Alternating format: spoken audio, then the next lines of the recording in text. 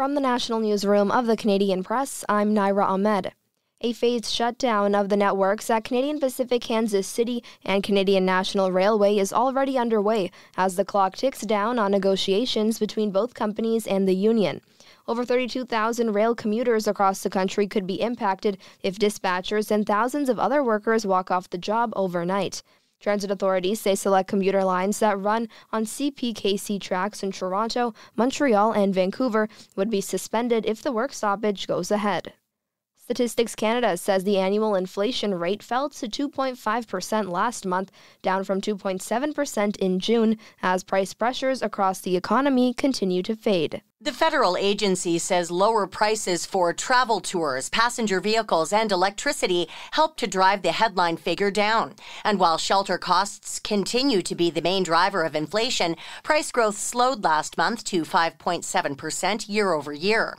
July also marked the slowest annual increase in the Consumer Price Index since March of 2021. Forecasters are widely expecting the Bank of Canada to continue cutting interest rates at back-to-back meetings, with its next interest rate announcement expected September 4th. Lisa Laporte, The Canadian Press. Manitoba chiefs are calling for Prime Minister Justin Trudeau to rescind veteran broadcaster Charles Adler's appointment to Senate due to past comments made towards Indigenous peoples.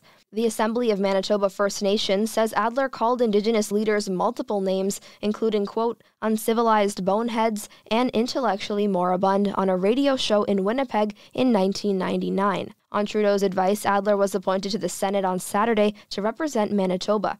Adler says on social media that being criticized is nothing new for him, and he expects the same while serving in the Senate.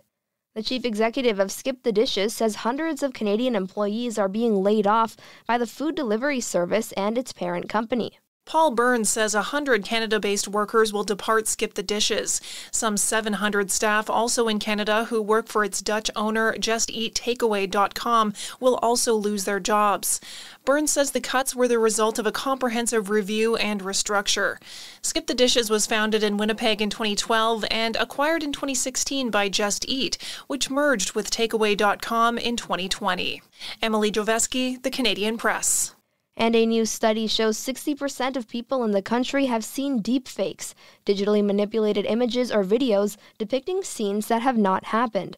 Researcher Sam Andry from Toronto Metropolitan University. Video and imagery generated by AI is, I think, making people doubt their information ecosystem even more than they used to. The most common deepfakes involve images or videos of celebrities, followed closely by those related to politics. This is the Canadian Press. In sports, Toronto Argonauts quarterback Chad Kelly formally apologized today after serving a suspension for violating the CFL's gender-based violence policy. I'm sorry for my actions. I'm sorry for what I did. I affected a lot of people. The CFL announced on Sunday that Kelly is cleared to return to the league with conditions and is set to start the game on Thursday. Kelly was suspended by the league in May for a total of 11 games after an investigation into a lawsuit filed by a former strength and conditioning coach against Kelly and the Argonauts. Meanwhile, Saskatchewan Roughriders quarterback Trevor Harris was among the headliners of the CFL's honor roll for Week 11. In the MLB, the Toronto Blue Jays and the Cincinnati Reds continue a 3-game series today at the Rogers Centre.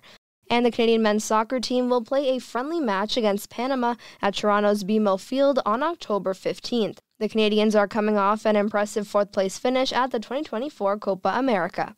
From the Canadian Press, I'm Naira Ahmed.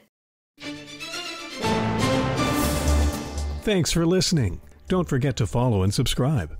For more of today's top stories, visit thecanadianpressnews.ca.